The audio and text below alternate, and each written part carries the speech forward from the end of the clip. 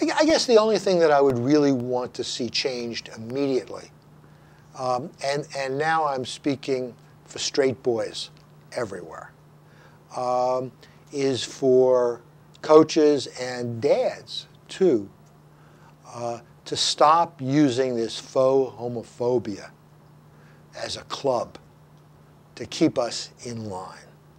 To stop telling us, you're a sissy, you're a pussy, you're a faggot, you're a girl, if you don't do what I want you to do. If you're not a man in the images that I believe are manly. I think ultimately, I don't think that you're doing any good for anybody. And while you might have short-term results through fear, I think basically you're not even going to win more games.